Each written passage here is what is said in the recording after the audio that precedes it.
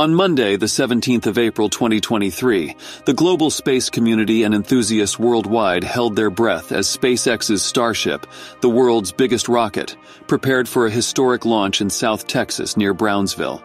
However, disappointment spread when the launch was canceled just 10 minutes before the countdown time due to a frozen pressurant valve. By Sunday evening, the road leading to the launch pad was jammed with RVs, campers, cars, and even bicycles, as many people were trying to make their way to the launch site. These enthusiastic space fans wanted to witness the launch before their eyes. Everyone looked forward to the time SpaceX had promised to launch the Starship, as seen in a tweet that reads, "The Starship team is go for prop load, now targeting 8:20 a.m." It was unfortunate that the launch was canceled just 10 minutes before the countdown time. John Insprucker, SpaceX's principal engineer, told the company's livestream, "The decision right now is that we are going to stop the launch for today." SpaceX founder and CEO Elon Musk confirmed John Insprucker's earlier communication in a tweet saying, "A pressurant valve appears to be frozen, so unless it starts operating soon, no launch today." Following the sudden cancellation of the highly anticipated launch plan, the world was waiting for an update. And who better to provide it than Elon Musk himself? In a tweet that sent excitement through the internet, Musk teased the possibility launch, saying, "The team is working around the clock on many issues, maybe 20th of April, maybe not." SpaceX added, announcing in a tweet that the date for the groundbreaking event could indeed be the very next day. Teams are working towards Thursday, April 20th, for the first flight test of a fully integrated Starship and Super Heavy rocket. While Elon Musk has acknowledged that the first orbital flight has a 50% chance of success, the recent failure increases the uncertainty surrounding the launch. Some space analysts are already arguing that the SpaceX launch could go wrong for the second time. If this happens, you can be sure that the Starship launch will have a lengthy delay. The team at SpaceX will be under immense pressure to overcome these challenges, ensuring a successful launch as soon as possible. The team is also under regulatory pressure to ensure a successful launch within the 5-year window granted by the Federal Aviation Administration, or FAA.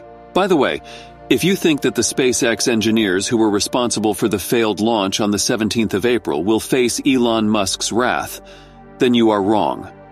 One thing that you need to understand with Elon is that he always gives his employees room for making mistakes. The tech billionaire believes that innovation can only happen when people make mistakes.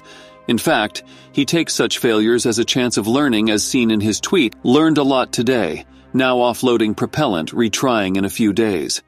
Thanks to the hard-working SpaceX team, now we understand the real problem that led to the cancellation of the launch on April 17th. It is actually simple. The valve froze after methane, which is the fuel used for the rocket, was chilled to very low temperatures. Unlike other rockets that use hydrogen, the SpaceX Starship uses methane as its fuel for propulsion.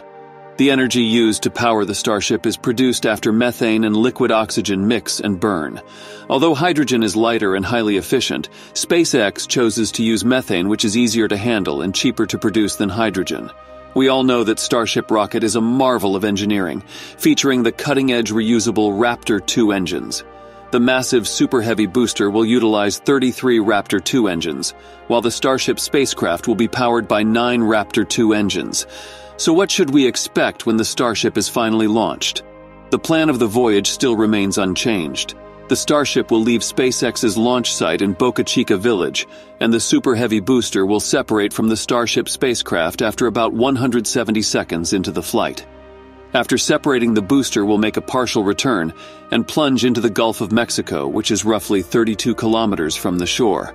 As expected, the Starship spacecraft will continue flying between the Florida Straits. The 164 feet Starship will achieve orbit before making a soft landing about 100 kilometers off the northwest coast of Kauai, a Hawaiian island. It is critical for both the Super Heavy booster and the stainless steel Starship spacecraft to make a soft landing, as they will be reused. What makes Elon Musk's Starship rocket unique is that it is the first rocket that is fully reusable, making it cheaper than the other rockets. It is absolutely necessary for space launches to be as cheap as possible, since it is a very costly affair. But before the Starship travels to Mars, it will have to take humans to the moon. This gigantic rocket has ambitious plans for space exploration, with missions to the moon, Mars, and even beyond. The spacecraft's design is sophisticated and robust, capable of withstanding long journeys, such as the trip to Mars, which can take between 7 and 9 months.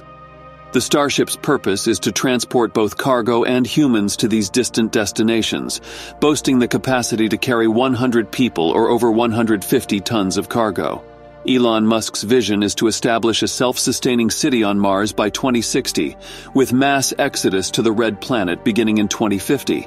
The cost of building a sustainable city on Mars could range from $100 billion to an astronomical $10 trillion, depending on various factors. Musk's ambitious plans include not just one city, but multiple cities on the Red Planet.